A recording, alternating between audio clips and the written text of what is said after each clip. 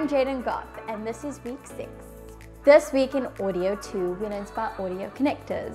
We learned about XLR cables, TRS cables, and RCA. An XLR cable seems to be the choice for live sound. It seems that we're learning the full scope of audio.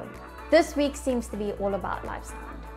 Some fun facts I took away from this week in levels of practice in audio class is that analog is voltage and digital is electric. Learns about headroom and a transient. It's basically a transient is when you pluck, say for instance, a string on a guitar. It's the first sound that comes out and then it fades away. And headroom is like a safety zone for like allowing transient audio peaks to exceed the nominal level without damaging the system. It's between, I think, distortion and noise floor.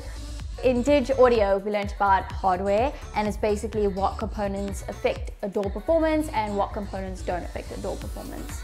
Like for instance, factors that don't really affect a DAW performance would be like the keyboard, the graphics card and so forth, but like factors that do affect the DAW performance would be the CPU, the motherboard and the RAM.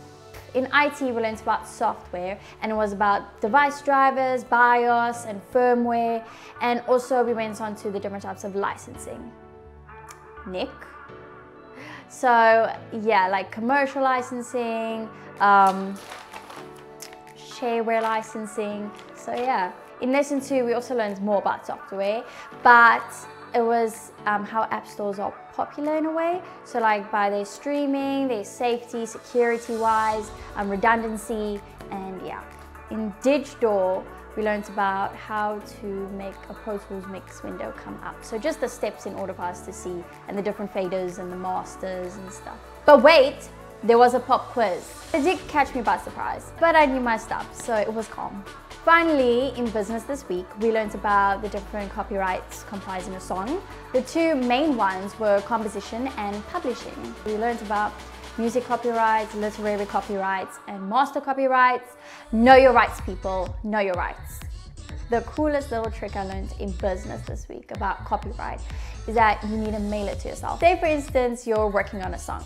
You need to first date it, sign it, name it, then you're gonna seal it in an envelope, go to the post office, and then mail it to yourself. Mail it to yourself.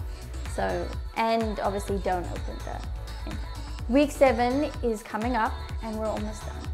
But it's cool because I'm so psyched for module 2.